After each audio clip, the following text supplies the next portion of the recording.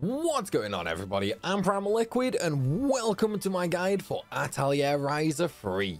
In this video we are going to be looking at the best armor to use for any non-alchemist character, and by that I mean pretty much anyone you aren't going to be using items with should be using this armor. And we're also going to talk about the traits and the super traits for it as well. So let's jump into it, shall we? Now, the armor in question is going to be the Armor Noir. I know I probably pronounced that wrong. I apologize. Butcher me in the comments, as YouTube chat typically does. So what we are going to do for this, first of all, is unfortunately we don't have a prerequisite synthesis for it. So we do have to start on the armor itself, which means we are limited to just 12 quantity. What we're going to do first and foremost is very simply just drop the items in normally, the ones that we are supposed to drop in.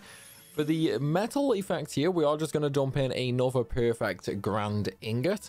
And then for the jewels, however, we are actually going to use a philosopher's stone. And the main reason for this is, one, it's an easy way to get to the traits on the armor. We will be using attack and defense charge ++. We're using HP charge ++, and also stats charge ++. Unfortunately for armors, there's really not much variety in terms of traits that we can use. So we're going to use them, and since we have to use a jewel anyway, we might as well use the Philosopher's Stone to simply unlock the vast majority of all the other abilities. And then we're also going to need to drop a dark glittering oval in as well. Now right here, we have not completely perfected the item yet. We're still missing a couple of things down here, over here as well, and also, well, we've actually finished up top. That's great. Okay, so what we're going to do now is we're going to drop another grand organ right here in that ingot slot. And now we're actually just going to leave this. We're going to just dump a bunch of grand ingots in here, and then we're going to get the remaining abilities later via item rebuilding. This way, we can really maximize the amount of stats we actually get on this piece of armor. So, what we need to do first and foremost is we are going to use a super key as well. Sorry, a super rare key. Now, you can either go for the super rare bonus for the HP increase L. That would give you an extra 50 HP. Or you can filter the key effect and go for something else. You can use quantity up, or you can go for a stat increase. Now, the attack, defense, and speed increase XXLs will give you 50 in each stat. If you use HP increase XXL, you'll get 100 HP. Now, me personally, I actually prefer to use the quantity up key effect. This allows us to put more grand organs in the synthesis, which, yes, works out at less stats for, you know, say, just defense or just health. However, it is much more all-round and encompassing, allowing us to get a more balanced armor with, you know, just a little bit more stats in general. So what we're going to do right now is we are going to go ahead and dump in the grand organs. And unfortunately, I don't think I actually have enough right now. No, I don't actually have enough. I needed one more. Okay, well, that's not the end of the world. What I'm going to do is... do I actually not have any more? I could have swore I just duped like 50 of them.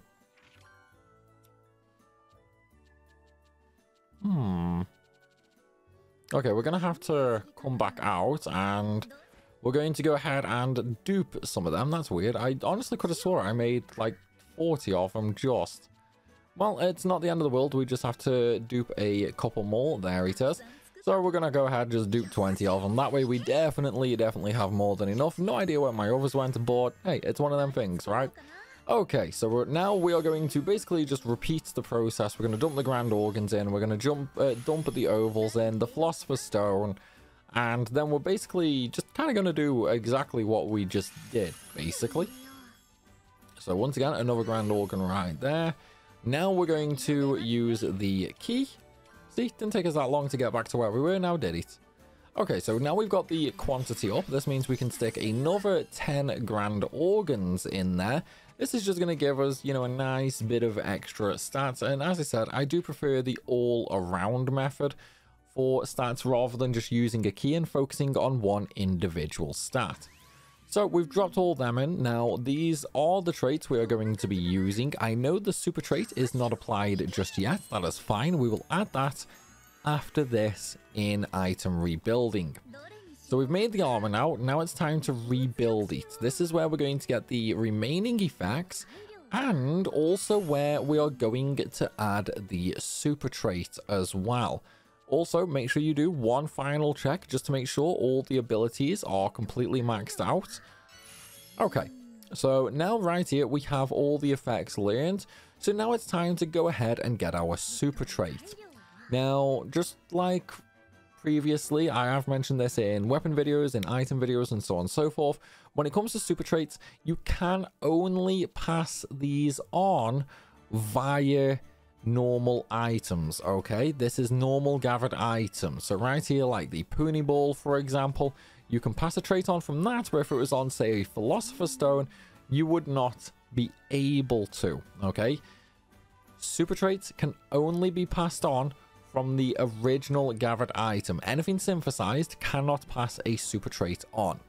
Now, for those who did not see that, the traits in question are HP charge ++, attack and defense charge ++, and stat charge ++. The super trait is going to be Lion Rush. Why Lion Rush? Well, this will actually take 20 defense off from us, but it will give us an extra 80 attack and speed. Now, there is another super trait that we could actually use, which is Prepared for Death. However, really, this super trait is only really for alchemists, simply due to the fact that they do have items that will lower their health in exchange for more damage. That, and even without this, there is quite literally nothing in the game that survives a single item use, even on charismatic difficulty anyway. So it's kind of unneeded right now. Whereas at least with Lion Rush, it will give us, you know, 80 attack on any support characters that are just there to build AP up for us anyway. So we've got all the abilities learned, we've got our stats sort of maxed on it, and we have the super trait on there now. So what we're going to do is we are going to go ahead and finish the synthesis, choosing the traits and the super trait. Now watch the attack, defense, and speed here. Boom. Really nice little increase right there. So now we have an amazing armor with really high attack, HP, and defense as well. So what we're going to do now that we have made that is we are just going to go ahead and lock it, because now it's time to reinforce it. Now, unfortunately, when it comes to reinforcing, we already have 4 abilities on the armor: Flawless, Invulnerable, Auto Recovery, and Mythical Medal. This unfortunately means we cannot put another ability on that armor. So what we need to do instead is add stats to it. Now, this is going to be entirely down to personal preference for what stats you add.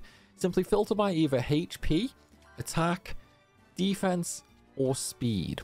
Now, because it's an armor, it is better off to just actually add on defense to it. And that is exactly what we are going to do. As you can see, just by adding those top 3 ingredients there, we've gained another 300 defense on this armor. So we're now going to go ahead and synthesize it. We will once again have to choose the traits. We will not have to choose the super trait again, but now that they are all on there, that is the finished armor. 378 HP, 394 attack, 581 defense, and then 306 speed. With that armor, whoop, that's the wrong one. Where's the other one gone? Oh wait, yeah, it won't show up there because I've already rebuilt it. So what we're going to do now is we are just going to sort. So there's the armor, it is complete. So now all we have to do is actually duplicate it, one for every character that can use it, which is basically everybody. But again, do not use this on an alchemist character. Now the question is, why are we using this armor? It all comes down to the effects. Firstly, Flawless will increase the maximum HP and it reduces damage taken when at full HP. Now, you might have seen the healing item video I made. That item fully restores you by over 10,000 health and also gives you a massive health regen. You are always going to be at full health no matter what. Granted, we need to wait for the DLC to actually find something that can survive long enough to attack us, but hey, you know, we have the defense there if needed, right? Then we also have Invulnerable. This disables stun damage and reduces physical damage taken. This means we will not get stunned. And of course, it lowers the damage we take even further. Then we have Mythical Metal. This again is just a flat reduced damage and it actually increases stun damage. Last but not least is Auto Recovery, which recovers HP each turn. Granted, we don't need that because we do have items that will allow us to do it. But hey, this means we simply don't have to use an item for it to gain the effect of Flawless. With this armor on, you are pretty much guaranteed to have just an incredibly tanky character that can just take a real beating. And now that the armor is made, well, all we're going to do is go ahead and duplicate it, pretty much. As I said, one for every character. So what I would suggest doing is probably use this on everybody except for Ryza and Empel. Now, I'm just going to dupe 11 of them. Yes, that's too many, but hey, it makes life nice and easy, right? But though, everybody, that is going to be it for this video. I do hope you have enjoyed it, and I hope it's helped. If it has, then please be sure to smash that like button, and of course, drop a comment down below. Let me know the first thing you are going to fight with this armor, and of course, how much it actually helped. As always, though, everybody, thank you for watching, and I'll see you soon.